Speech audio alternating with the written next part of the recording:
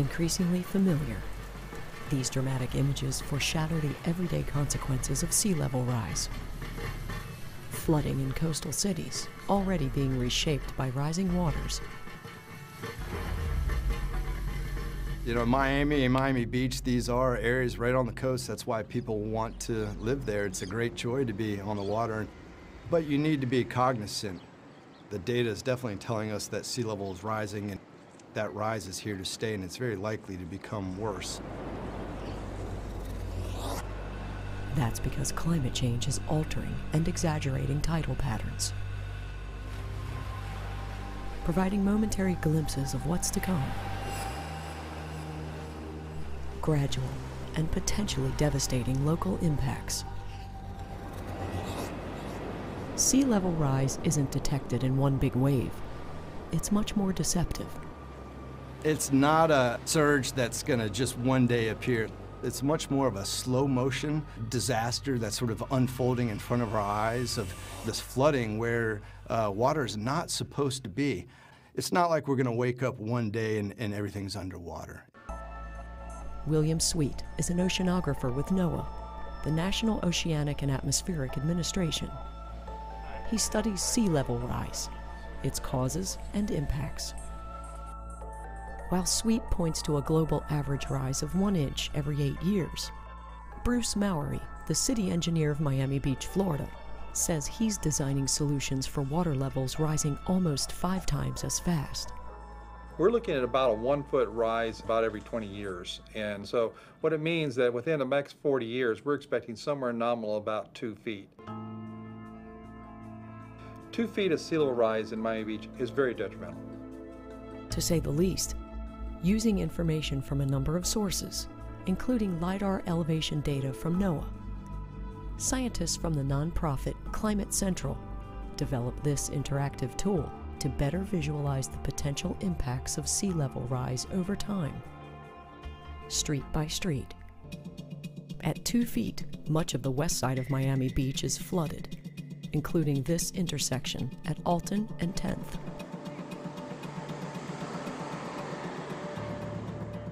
A 4-foot rise inundates much of what's left. And it floods parts of Miami's financial district, across Biscayne Bay. Here at Perkel Avenue, between 14th and 12th Streets. 6 feet of water would leave sections of MacArthur Causeway underwater, isolating whatever remains of Miami Beach. And a rise of 7 or 8 feet of water would impact Miami International Airport.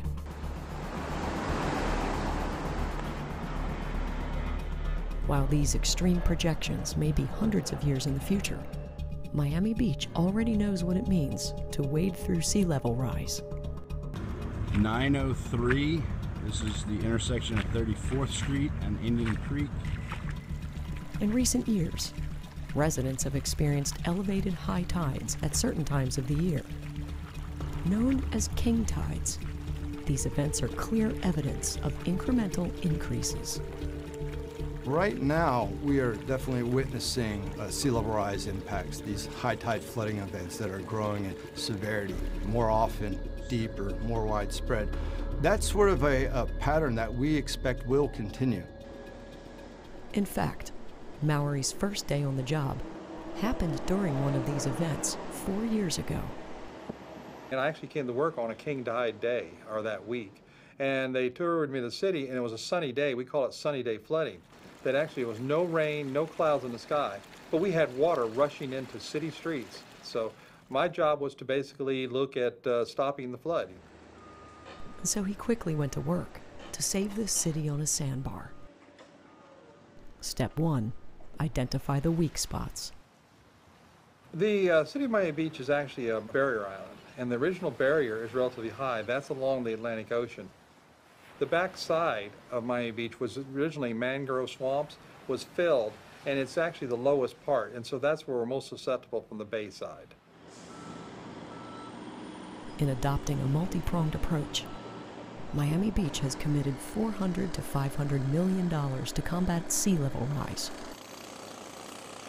building water pumps and raising their defenses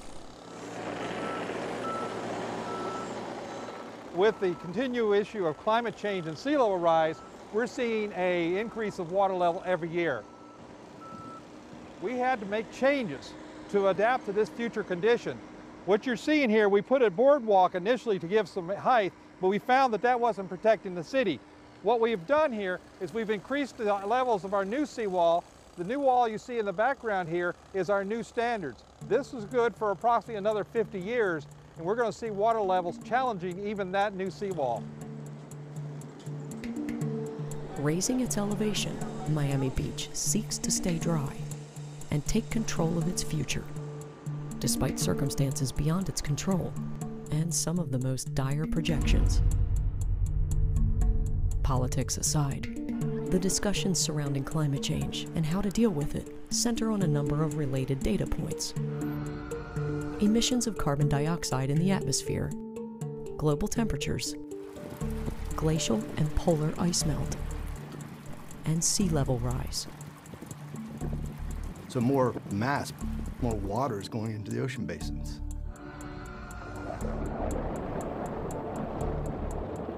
We can measure this. We actually have satellites that go around and orbit and tell where mass is actually changing.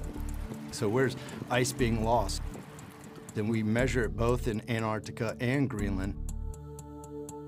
And it's the combination of those two are adding approximately about 2/3 of the rise that we see globally from another satellite that can sort of measure how our sea levels changing. Regional differences, however, will differ greatly throughout the world and the United States. Sea level isn't rising like water in a bathtub. It's rising at different rates around the world right now. Measurable items, yes, but dynamic and constantly evolving, and therefore subject to interpretation and differing analysis and projections.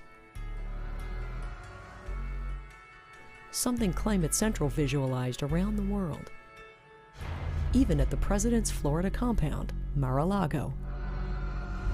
It's really about how you bound your problem and how you initiate your models. In a world of less heating, less emissions, sea levels could be maybe maintained at the current rate that they're rising now. So it could be a span, and at NOAA we put out a range of about 0.3 meters a foot by the end of the century, all the way up to maybe 8 feet. And a lot of it's very uncertain. It's really sort of dependent upon how much emissions that we pump into the atmosphere and the associated heating that drives the models that really guide our outlook in terms of future sea level. Former top NASA climate scientist, the outspoken Dr. James Hansen, now leads a climate science program at Columbia University's Earth Institute. As the lead author on the paper, Ice Melt, Sea Level Rise, and Superstorms, he suggests a greater probability for more extreme conditions, including higher sea levels, and sooner than most anticipate, even if global temperature rise is limited to 2 degrees Celsius above pre-industrial levels. Hansen's team looked at Earth's ancient past and concluded the modeling does not represent current reality.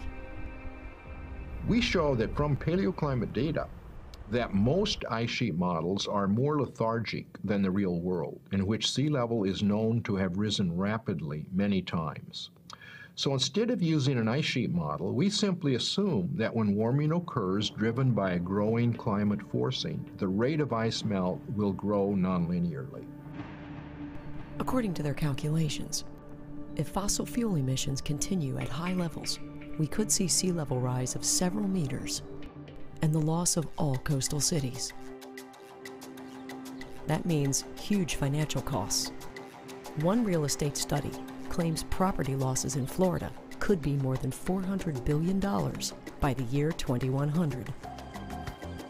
Another predicts 2.5 million Miamians could become sea level refugees and leave the area.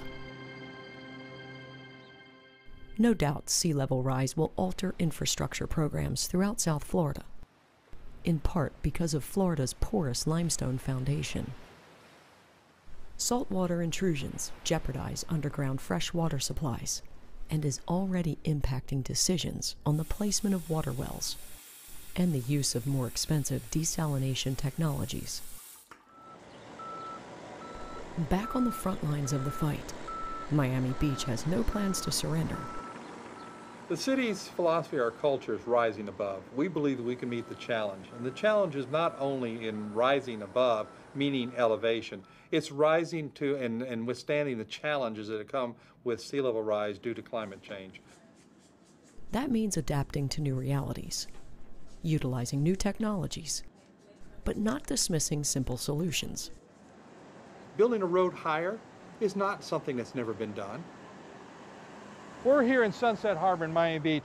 This sidewalk we're staying on here today was the original elevation of this whole street. This was one of the lowest streets in the city of Miami Beach. We had periodic flooding occurring all the time in the main street and on this sidewalk. And so what we did is we've elevated the street by 1.5 feet. So we brought in dirt, we brought in soil, we built up a new platform. That's a building base of what we're going to do. We also had to renew all the infrastructure, put in all new lights and so forth. You can see that this was the existing, and this was the existing street. This is now the new street elevation. This is 30 inches that we've raised here. We felt like that was necessary to give this street at least another 30 to 50 years life. This is probably not the last time this street's going to be raised. That's because the lifespan of each project does not represent the lifespan of the community. The goal is to keep Miami Beach a vibrant, economically viable city for tourists and residents alike, long into the future. As the city engineer, I have complete faith that we can win. We can mitigate. We can survive. There is nothing here that we can't achieve.